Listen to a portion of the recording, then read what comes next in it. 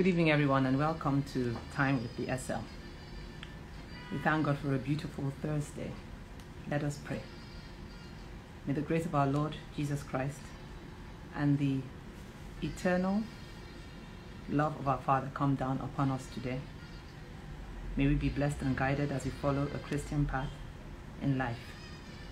May each thing we learn here today help us to grow and learn as Christians, that we may bring your light, O Lord, to the world. Amen. Good evening again, everyone.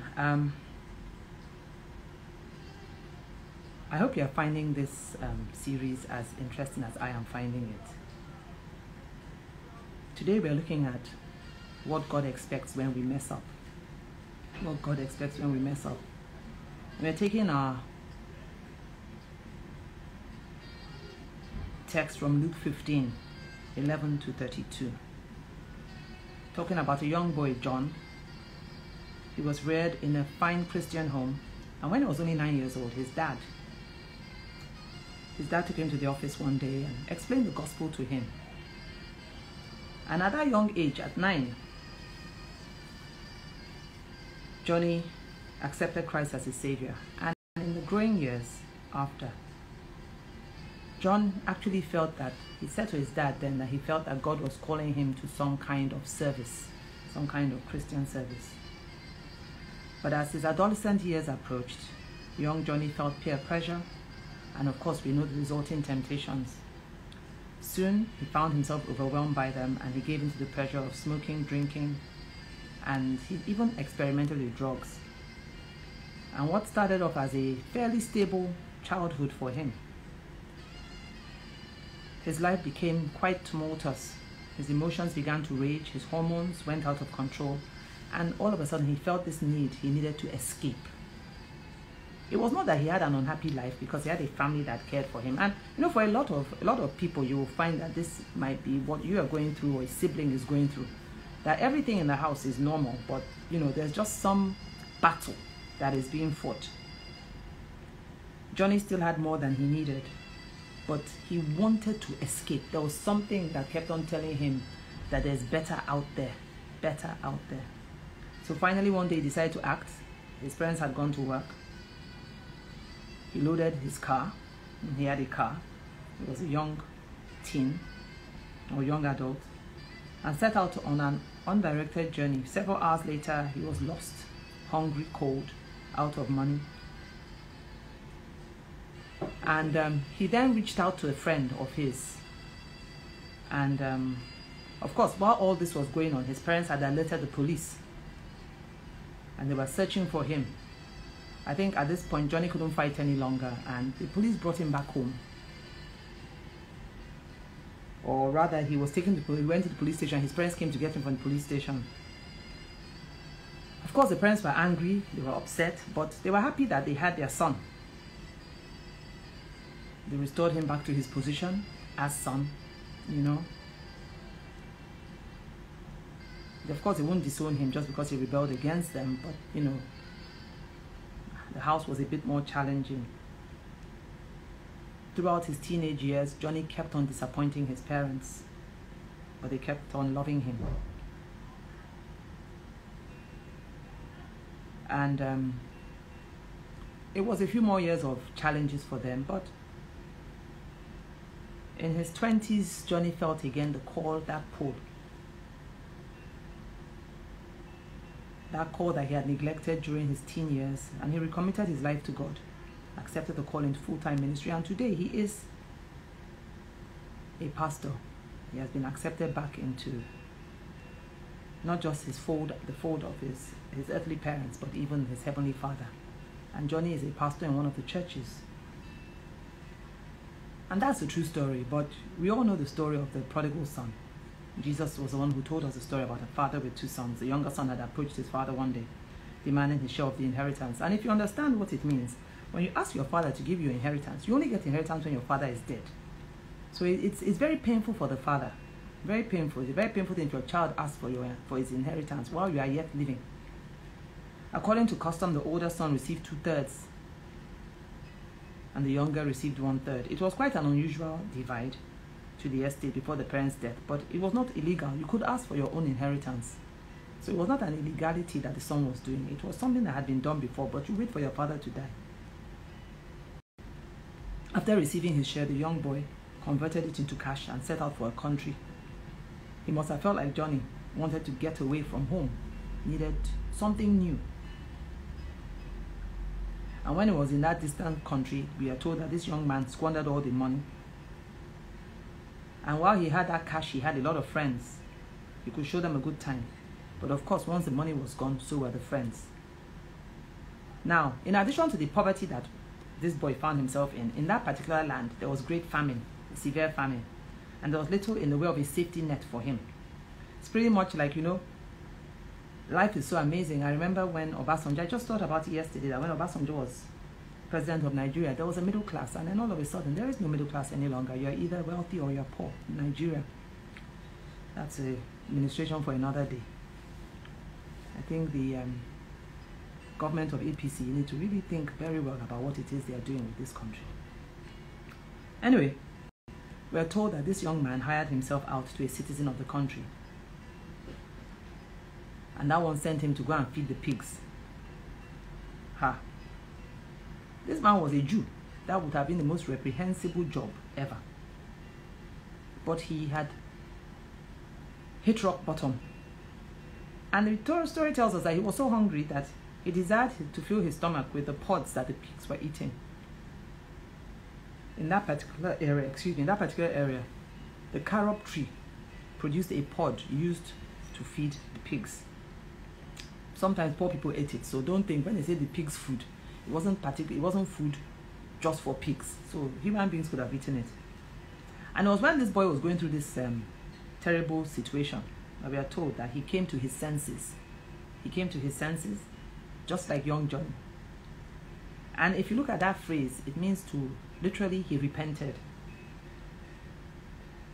It was a turning point in his life. He thought of the family he had left. He realized that his father's servants had more than he now did. There was food to spare also. And there he was starving to death. So he decided to return home. His plan was he would approach his father, tell him he has sinned against him and against heaven. He begged his father to restore him, even as a servant. He knew he was no longer worthy to be called his father's son. Of course, right now, he had no claim legally of sonship anymore. And even morally, he was unfit to be a son. So after formulating this plan, he went home. Now, the story tells us, why it's so good to read stories and read them over and over again? Because you then are able to have a better picture of what's going on. We are told that while still a good distance from home, his father saw him. So either, evidently, the father used to stand outside in the evening and just look, maybe this boy will come home. I'm sure the father would have hoped and longed for his son's return. So one day out of many that he spent looking out, he saw the son coming. The father was filled with compassion. He said the father ran to the son, threw his arms around him, kissed him repeatedly. And of course, we know that that kissing was a way of expressing sincere affection in that particular part of the world. The son then gave his father that rehearsed speech of his unworthiness to be a son and of his desire that his father should take him in as a servant. It was as if the father didn't even hear what the boy was saying. He just told the servants, oh yeah, come, go and bring the best robe.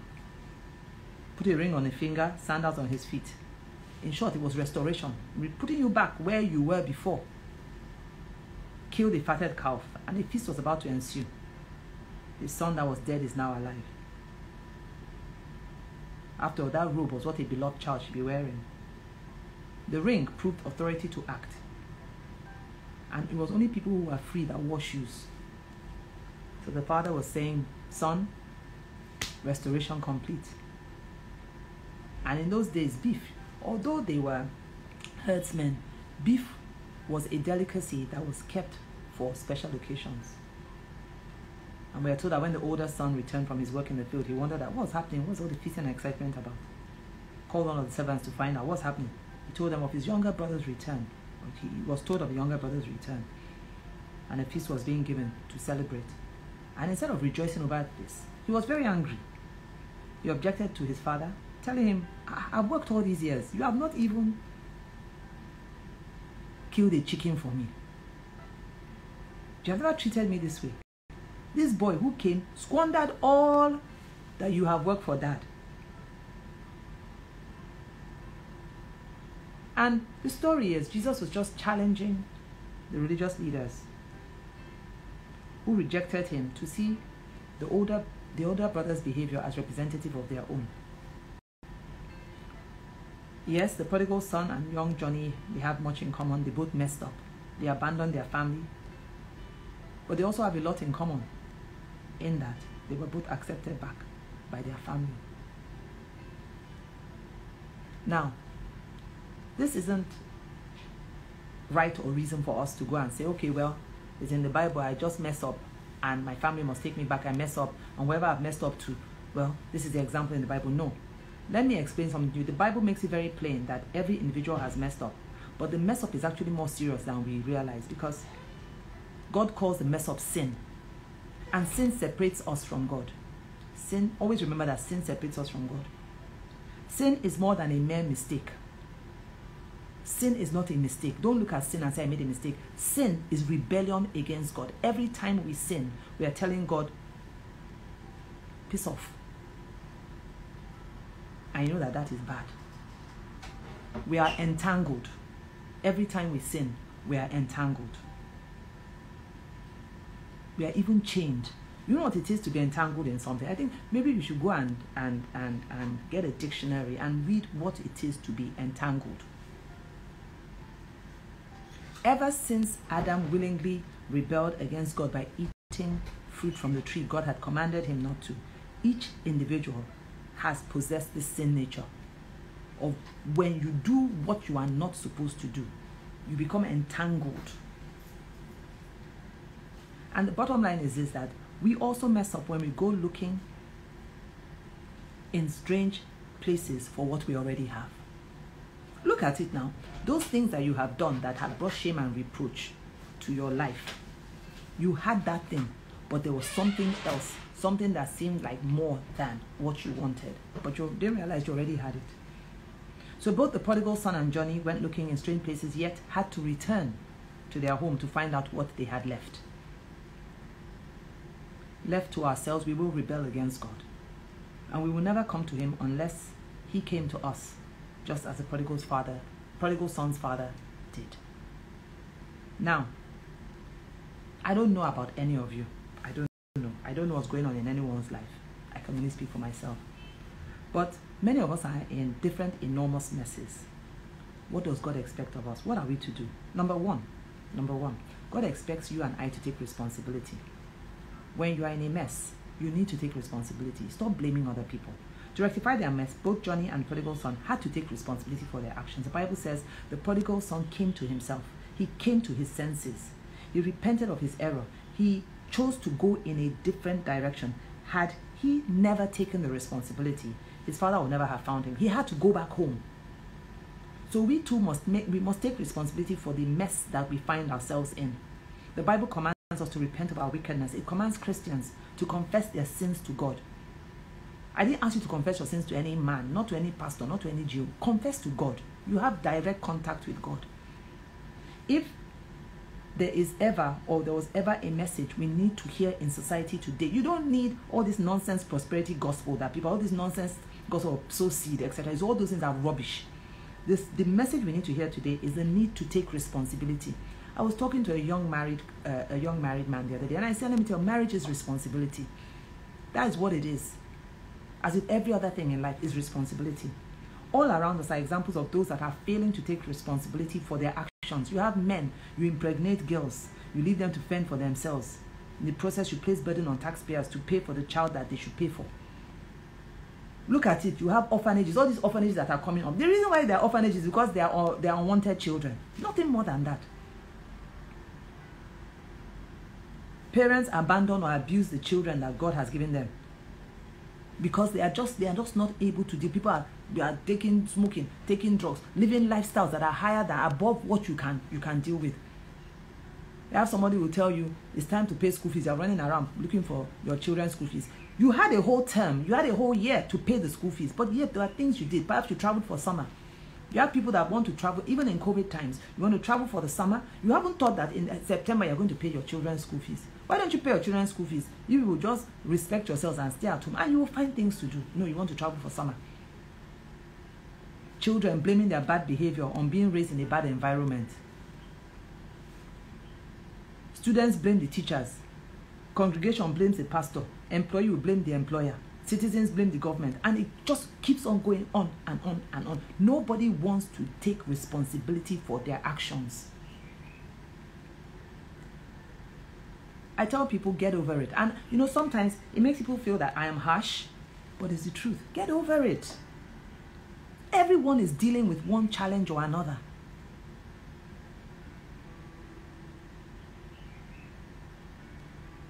We all are responsible to God. We live in an age when the message is escape your responsibility. We need to hear this. God is the ultimate one you and I are going to answer to. On Judgment Day, whether you like it or not, you are going to give an account. And when you give that account, you suddenly realize that this thing you are saying is rubbish. Number 2, God expects us to receive his forgiveness. The prodigal son did this. His father, in spite of the younger son, all that he had done. The father was angry. He was mad. He chose to forgive his son for his actions.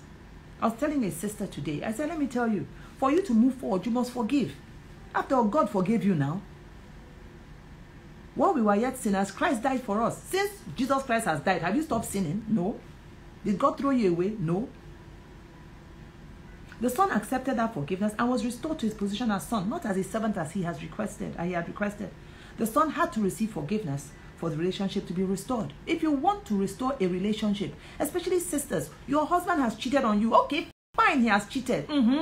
And don't you cheat on God? One day we are going to have something for me. And I'm not saying, no, please, I'm not making light of infidelity. Not at all. I'm not telling the sister, I say, you know, after everything is restored, chances are he's going to do this thing again. You may marry another man, he will do the same thing to you. It's a weakness. Because you are being responsible doesn't mean someone else is going to be responsible. But then when you buy those things and you hide them from your spouse, why do you hide them? Why do you hide them? Isn't that a form of cheating? Isn't that a form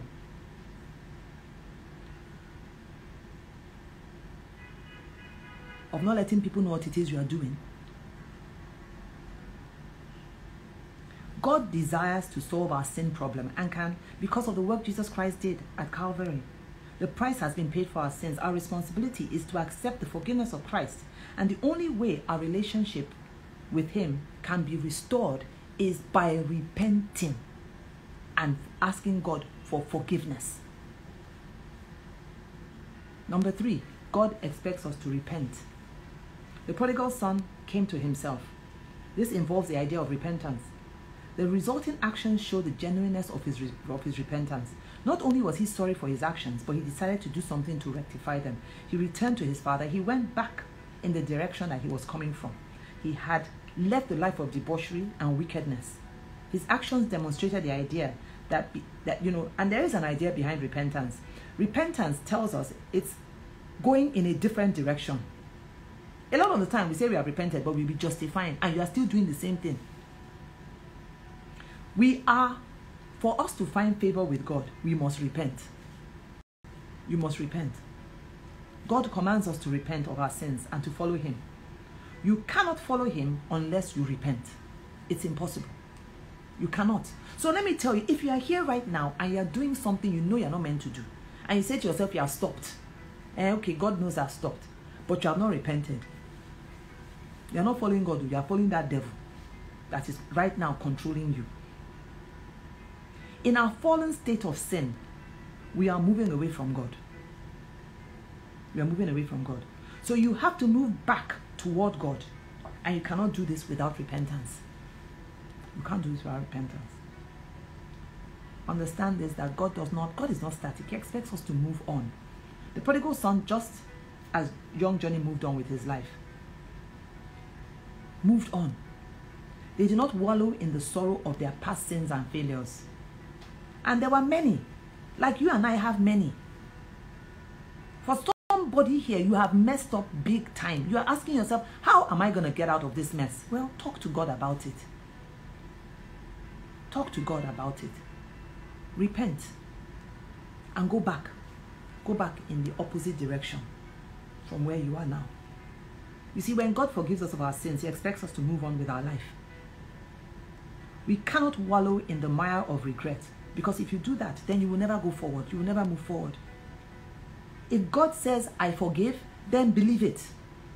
Believe it. Yes, you may be a product of your past, but the Bible never said you are a prisoner of your past. You are not a prisoner of your past. And I'm going to close now. There's a story of a young boy who had a very hard time remembering where he left things. So he decided to write a note to himself, identifying where everything was. And it went something like this. Your shoes are under the bed. Your clothes are on the chair. Your cap is hanging in the closet. Your money, your knife, and your baseball cards are on the chest of drawers. In the morning, he found everything precisely as the note indicated, with one exception. When he looked in the bed, he was not there. He could not find himself. Beloved, like the prodigal son and young Johnny, we must find ourselves. We must. And this involves taking responsibility for our actions. It involves accepting God's forgiveness for our sins and repenting of our sins. And once we have done that, move on with your life. Let us pray. Our Father and our God, we thank you for this word we've heard this evening. It's a tough one. So come before you, Lord, and we ask for forgiveness for everything we've done to you. Everything, Lord. Father, we offer up this prayer of forgiveness, Lord, in hopes that you will look at our mistakes and know that we did not mean, Lord, to hurt you when we started whatever it is that we started. Lord, whatever it is, we didn't mean to hurt you. And Lord, you know that we are not perfect. We know you know that. And we know that what we have done, we have gone against you. But we are praying and hoping, Lord, that you will forgive us, just as you forgive others like us. Our Lord and our God, we are praying right now that we will change. Father, help us so that we do not give in to temptation again. Lord, you are the most important thing in our lives. And Father, what we have done is disappointing. Our Father and our God, as we move forward, Lord, Father, we ask that you provide us with guidance in the future. Father, we are asking for that discerning ear and open heart to hear and feel what you are telling us to do. Our Lord and our God, Father, we will not go back. We are praying that we will have the understanding to remember this time, and we know that you give us the strength to walk in a completely different direction in the mighty name of Jesus. Father, we want to thank you for all that you do for us. Father, we want to thank you that we don't even need to cry out to you. Father, you know the content of our hearts. You know what we are fighting with. Thank you for all you do for us, Father. We ask you this evening to pour your grace upon us. In your name, we pray, amen. Father, this message, I don't know about other people, but it's humbled me because we make so many mistakes. Each day we wake up, we hope for a better start, and yet we mess up again. Father, forgive us for the times we have made choices that are not pleasing to you. Father, show us the areas of our lives where there are offenses, even where we don't realize. You are the God of new beginnings. Thank you for the many times you have granted us, Lord, that do-over. And as many times, Lord, as you have pardoned us and let us start, grant us, Lord, the same grace to offer the same spirit of forgiveness and mercy to those people that have also wronged us in the mighty name of Jesus. Our Lord and our God, we want to thank you for second chances. Father, let us not take second chances for granted, because we never know when that second chance might just be a last chance. Help us, Father. Help us, Father. For we have prayed in Jesus' mighty name. Amen. O Lord, your word is a lamp to our feet and a light to our path. Thank you, Lord, that we can live in your light and walk in your truth. May the things you have revealed to us today and the thoughts that you have shared with us today dwell in our hearts and stir us to action. We ask all this in the precious name of Jesus Christ. Amen. God bless you. I thought yesterday was touching. Oh Lord, I know that God wants to deal with all our messes, and those messes he will turn to a message for each and every one of us. Thank you for sharing your evening with me at Rebirth.